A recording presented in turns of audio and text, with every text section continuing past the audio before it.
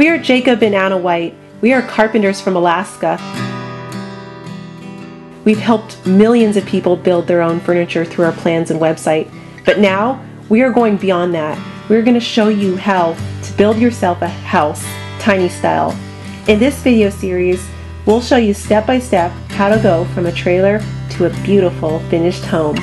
Make sure you subscribe and follow along.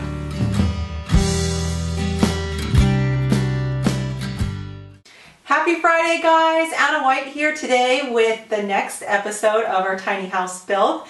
Last week we showed you how we DIY'd these base kitchen cabinets. Thank you for all your feedback on that. This week I'm going to show you how we DIY'd the wall shelves. Now these wall shelves were really simple to make. It was just 1x2s cut up to make these braces, and then I threw some 1x6s on top.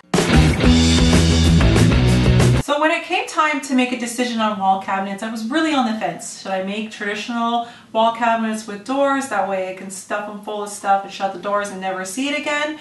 But ultimately I felt like since this tiny house's purpose is not daily living, it's more like weekend retreat, living out of it while we work at places, more like a temporary home, I decided that we only needed a certain number of things in our wall shelves. So I ultimately decided to not do the closed wall cabinets because that 1 foot depth is just going to make this space feel that much smaller. So I opted for open shelving. Controversial choice, I know, but I really love how it turned out.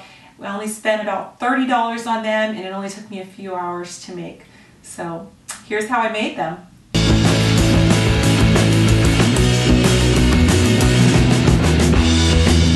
Got all my boards cut. It's hard to believe that this was just a 1x2 and another 1x2 and another 1x2 just a few minutes ago.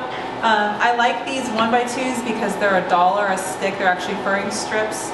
They're not the highest grade, but they have a lot of character and they're really cheap. But they're structurally just fine. So I cut them all up.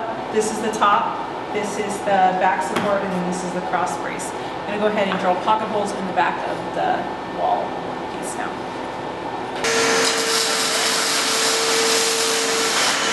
Take a second to check my jig before I drill.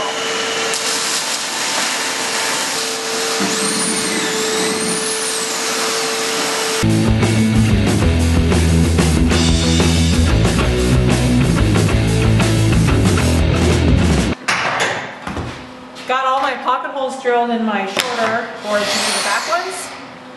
And I'm just going to like this. Yep. So I'm going to staple, the next step is to put the board in there. I'm going to staple it. I've got 1.5 inch staples. You can use nails too. Staples hold better.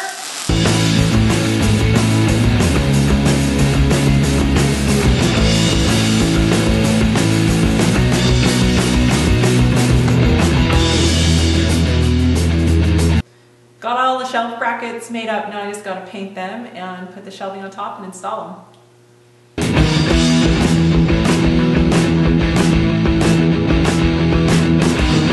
After we got the and the brackets made up, because all of the walls are this 1x material, you can just screw anywhere to it. That's one of the huge benefits of having the tongue roof walls, is you don't have to search for a stud, and you got a tiny house, you're hanging stuff everywhere. So this is a huge benefit. So we just took 2-inch screws and screwed right into the wall, and you can see the shelves are very, very sturdy. After we got the shelves hung, the kitchen is totally done. It's an amazing feeling to just have this space done.